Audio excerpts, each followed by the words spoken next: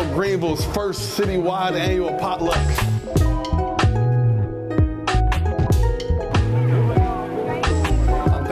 I'm thankful that I get a chance to spend time with you. Hello guys, Liberty freshman offensive little man Tajh Boyd has died. So said guys, Tajh Boyd full funeral video we have received last video.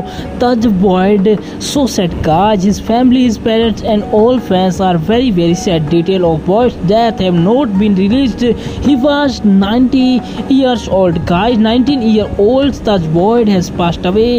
It is with heavy hearts that we share the news of the loss of one of our student athletes, Tajh Boyd, head coach Jamie Chadwell and athlete director. So sad guys, comment RIP and subscribe. Please subscribe for latest update.